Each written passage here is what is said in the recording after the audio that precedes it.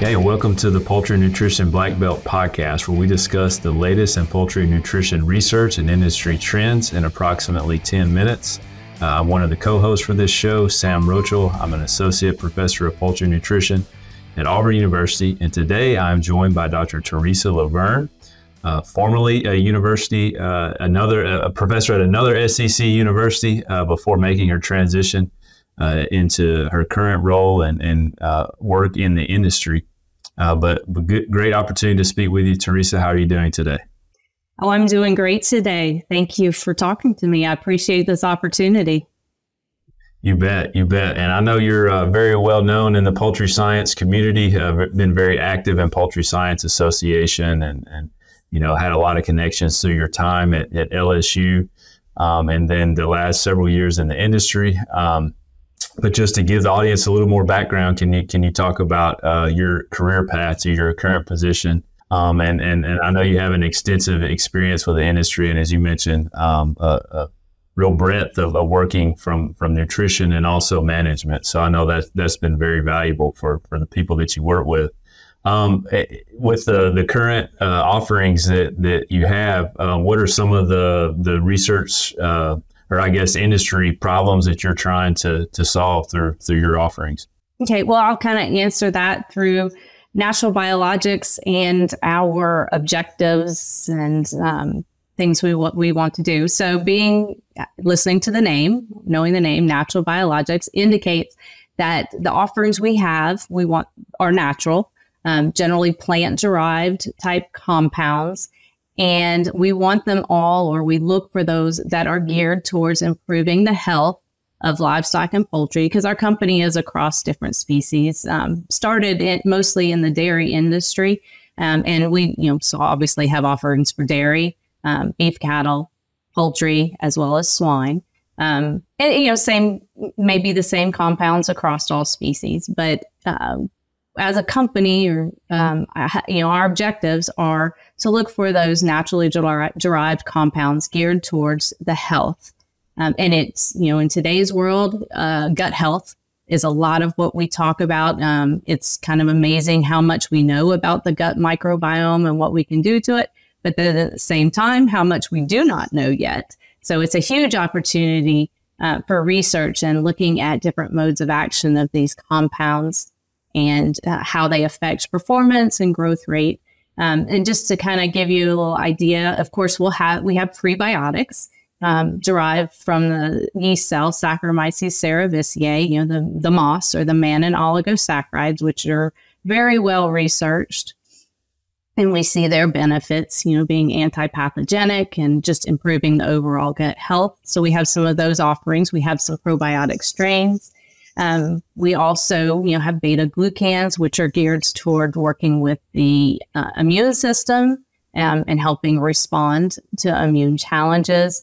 Another compound that we're really excited about that's kind of new and we're gathering a lot of data on right now is a medium chain monoglyceride called glycerol monolaurate, which is definitely antiviral, and it also has some anti-pathogenic properties as well.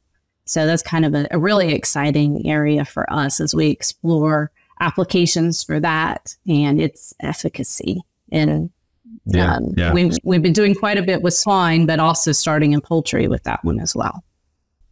Yeah, no, that's great. And I'm sure it's fun. It sounds like there's a broad range in the portfolio. So you have different mechanisms of action. And so there's ways to apply different combinations and try to find things that make sense for, certain problems. With that, are there, I know from gut health, we often talk about in the poultry world, coccidiosis and necrotic enteritis are kind of the two ones that lead the way and people battle most routinely. Do you have specific applications in gut health that you're looking at? So we have done a little bit of research since I've been with natural biologics in that area. Of course, some of these compounds we have are being used. Of course, there's some probiotic strains. We see a lot of bacillus that can be effective at inhibiting the Clostridium perfringens, right, which goes along with the necrotic enteritis challenges. And even the compounds, the carbohydrate compounds derived from the yeast cell wall, those also can show some efficacy against some Eimeria. So, it's just kind of a combination, whether it's directly or indirectly affecting or improving or preventing necrotic enteritis, just improving the gut health overall, obviously can play a huge role in minimizing the effects of necrotic enteritis. Sure. And then just kind of overall, working to shift the microbiome by what we can feed or put into that gut, shifting that bacteria to be more favorable, positively affecting growth performance. We're learning new things about that with the postbiotics now, with prebiotics, probiotics, postbiotics, those compounds that are being produced, we're shifting again. So lots of things that we can throw at the issue and looking for great combinations and just overall improving the health through these different compounds is going to help minimize effects. Yeah, that's really neat. I mean, the medium chain aspect, that's something personally I've been very interested in. We've done some work around different coccidial challenge models, and we consistently see this impact on lipid utilization. And there's some data that indicate, different types of fatty acids have different responses under that condition. And actually the medium chains seem to be much better utilized. And so I think there's a lot of potential there, beyond just the direct interaction with the pathogens, but also just enhanced nutrient utilization as well. So I think that to me, that seems like that's probably a promising area. Mm-hmm. We're very excited to have the opportunity to work in that area. Yeah, that's awesome. And I know that, you're doing some work in the area of kind of food safety too. We're hearing a lot of that. And what can we do, nutritionally or management wise on farm pre-harvest that helps with food safety as well? Sure. Some of our offerings are geared towards helping reduce salmonella prevalence and load. And of course, a lot of times when we're thinking about that, as far as feed additives, one of our feed additives we can use are the prebiotics, moss, derived from Saccharomyces cerevisiae. So yes, quite a bit of our efforts go into looking at how we can reduce the effect or minimize salmonella. And, we know there's not one magic potion, one magic thing we can do, right? It's an overall salmonella control program, pre-harvest to post-harvest. It's a whole big, complicated scenario, and we have to break it down into pieces to hopefully be effective, throughout the entire system, pre to post-harvest. So my experience, what I do is pre-harvest. So of course, I have feed additives, but in working with the industry and, customers, we talk about the entire program, from the breeders and minimizing salmonella in the breeders, whether it's, through a feed additive or through vaccination. Of course, biosecurity throughout the entire system is huge in preventing salmonella problems. We talk about in the hatchery, things that can be done there with sanitation again. And then when we get into that grow out bird, whether it's a broiler or a turkey, a feed additive that we can use to help, again, minimize the colonization or prevent the colonization of salmonella in the gut, which then, of course, would carry into the processing plant. So we just kind of focus on minimizing, reducing prevalence and load of salmonella pre-harvest. And that way, we hope to put less into the processing plant that would ultimately end up with the consumer.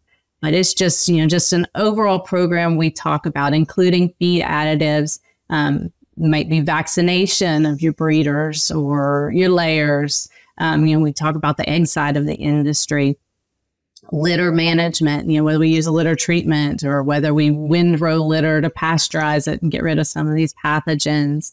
Of course, I said biosecurity already. That's for the best of everything in the industry, right? To prevent diseases as well as, these pathogenic problems that could end up a food safety issue.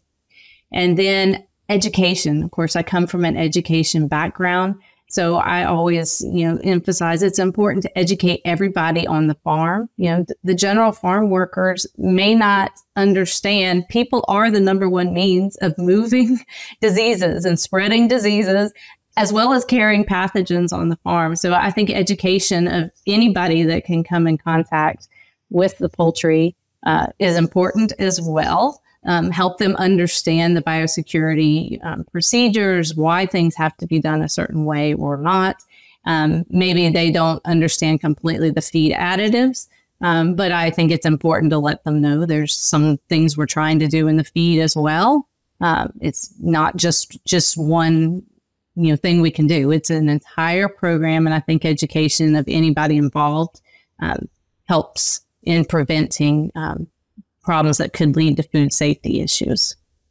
Yeah. Natural Biologics is using cutting-edge science to dig deeper into the poultry health challenges you face. By gathering scientific evidence, they identify the most effective combinations of natural ingredients that improve animal health. Visit naturalbiologics.com/poultry to see the newest research in both turkeys and chickens. Thank you for your perspective and all the work that you're doing in this area, and thank you for taking the time to join and share with the audience today. Yeah, thank you. Thank you. Hey everyone, we're always searching for the latest and greatest research to share each week. And if you have a poultry nutrition related research trial and would like to come on the show and talk about it and share it with us, feel free to email the research link, the paper where we can find it, or the abstract to hello@wisenetics.com. That's hello@wisenetics.com, and I look forward to hearing from you.